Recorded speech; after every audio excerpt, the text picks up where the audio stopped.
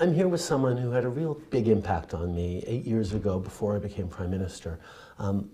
Her name is Emily, and she's a personal support worker who I met as we were making commitments to invest in home care to support people who were working to care for the most vulnerable. Obviously, it's been a really challenging few years where we've seen how important our frontline health workers are, and people like Emily need to continue to be supported, and that's why we've taken significant steps, but why I'm also so glad to be here to check in with her again today. So how are you doing, Emily? Thank you, Mr. Trudeau.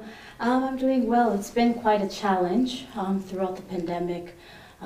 Shortage of staff, working endless hours, helping out the community, the Canadian citizens. It's been quite a challenge, but I like helping the community. I like helping the seniors that are in need.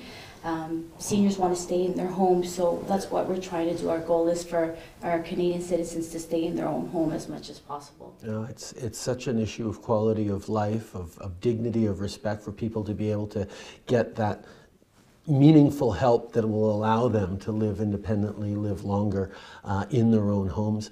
But we also know that quality of care is directly related to quality of working conditions. Yes, it's a very hard job. You know, we want to get out there. We want to help the seniors in the community. We want to give them quality care and for them to stay in their own homes. And it's been such a challenge with home care and long-term care.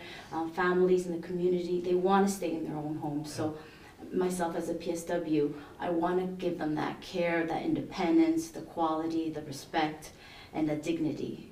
How did you choose this path? I mean, so many of us, look at what you do and say, "Oh my God, you are angels! You are unbelievable heroes to devote yourselves to so many people who are facing challenges and are often isolated and marginalized." Like, what is it that called you into this?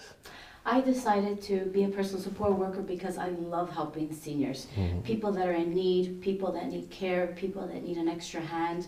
I like to be there for them. I like to give them my support and just give them the quality of life. Well, we need to make sure that not only are you able to continue to do that, but more people like you want to step up and choose to support aging Canadians, support vulnerable Canadians. These are things that really matter in our society, and I'm really glad that we're working hard to ensure by pushing on the provinces that you're properly paid, that you're properly supported as we do this. There's still more work to do, but I want you to know that we're here for you.